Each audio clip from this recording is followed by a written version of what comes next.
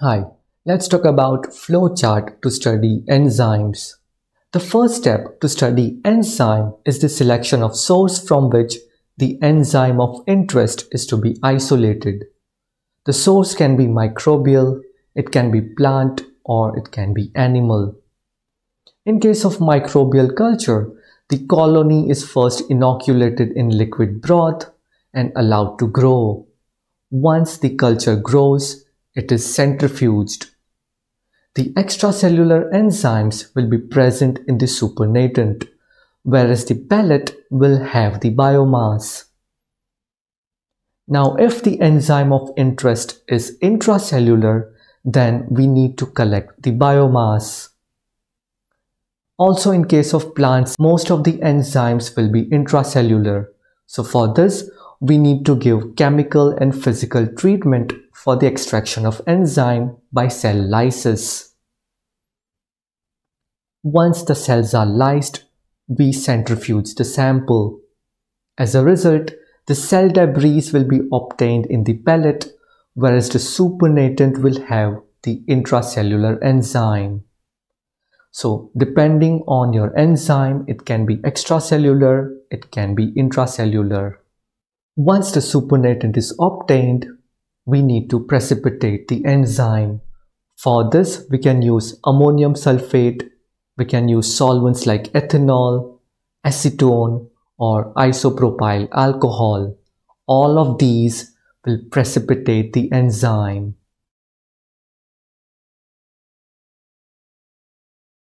Once the enzyme is precipitated, we dissolve the precipitate in the buffer. We will now use this solution to perform column chromatography. So depending on your enzyme sample, adsorption column chromatography, ion exchange chromatography, gel permeation chromatography, or affinity chromatography can be performed. During chromatography, when the enzyme is purified, several studies can be carried out with the purified enzyme. The simplest study can be mixing the enzyme with the substrate and measure the amount of product formed in unit time. This will give us the information regarding units of enzyme present after purification. This is because 1 unit of enzyme is the micromoles of product formed in 1 minute. So by measuring the concentration of product formed per unit time, the units of enzyme can be calculated. Next, all these studies can be done. By performing SDS page or native page, we can find the molecular weight of enzyme. The SDS page will also give information regarding purity of purified enzyme. This is because the presence of other protein contaminants will show the presence of extra bands.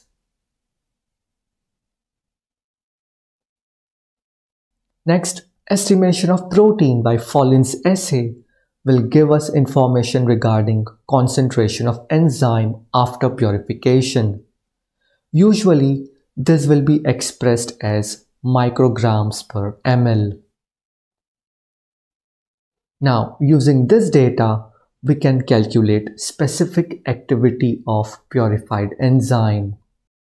The specific activity is units of enzyme present per milligram of protein. Now, units of enzyme we already know, and this information, which is in micrograms, can be converted into milligrams. So, units of enzyme per milligram of protein will give us specific activity of the purified enzyme.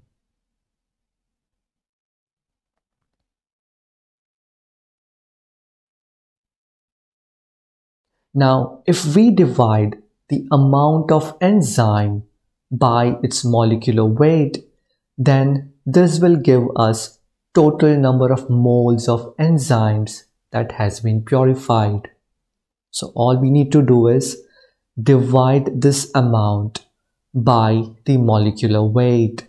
So weight by molecular weight will give us moles of enzyme present after purification. And since 1 mole is 6.023 into 10 raised to 23 molecules, this information in moles can be converted into total number of enzyme molecules which has been purified.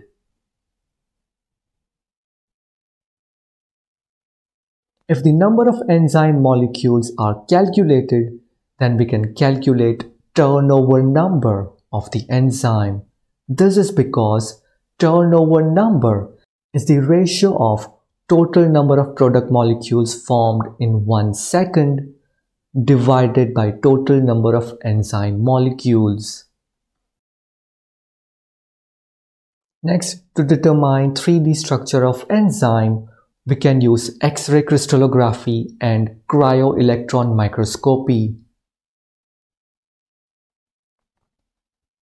To determine the presence of alpha helix or beta sheath in the enzyme, we can perform Fourier transformed infrared spectroscopy and CD spectra.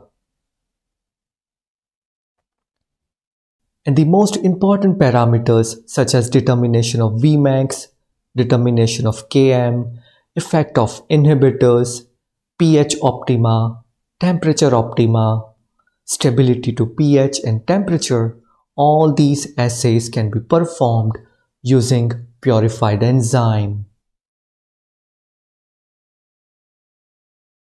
Last but not the least, the band obtained in SDS page can be sent for protein sequencing. This will give us information regarding primary sequence of amino acids. So this is how the enzymes are studied.